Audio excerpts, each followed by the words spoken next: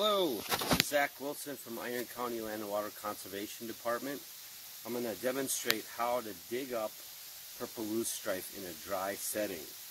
So first of all, we identified the plant. It's got opposite branching. It's got the classic flower of the purple loosestrife. It's a good time to do it. Here is a picture of purple loosestrife. The flowers are in a tall purple stalk on top of the plant. They're attached closely to the stem.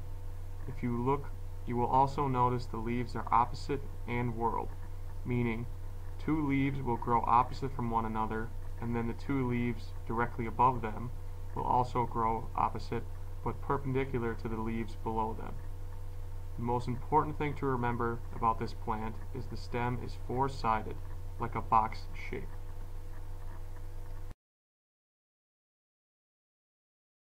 What I like to first start off with doing is to bag the flowers, heads, and then cut them before you start moving around the plant and digging at it.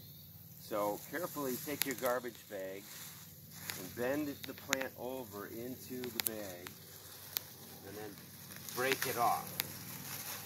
That way the seeds are all contained already in your garbage bag and you don't have to worry about spreading it. Next, I like to clear the native vegetation around the plants. So you leave them and you just work on the base. So it's kind of important to clear a little of the vegetation around, try to expose those stalks. So I have 1, 2, 3, 4, 5 stalks. So they're in a couple different, probably rhizomes. So I like to use like a potato digger or a pitchfork, one that's got enough strength on there you're not going to bend the tines. So I'm just going to kind of loosen around the plants. And this is a dry site, so it's a lot different depending on your substrate or your soil. And this is kind of rocky and dry. A good spot to dig up a plant. So you can just kind of see as I'm loosening all around it, trying not to break off the actual roots, which might sprout next year.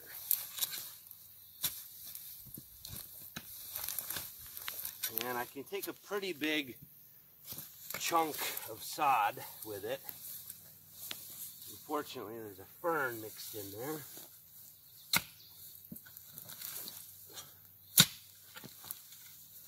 And once the soil's a little loose, it actually probably pulls, you clump them together, it'll pull out fairly good.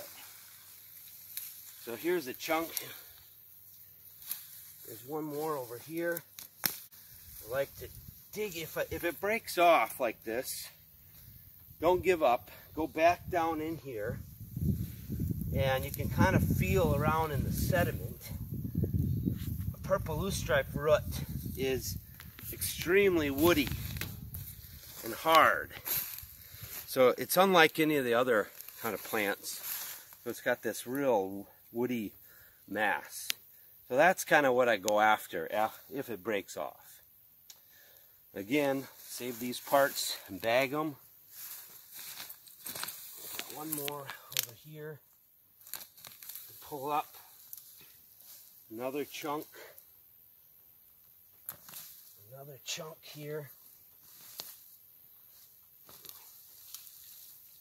1, 2, 3. And the big mass 4. And that's good. Bag it and throw it in. A black bag is a good place. Sometimes I'll even let it sit out in the sun on a blacktop and kind of cook inside that bag before I throw it in a dumpster.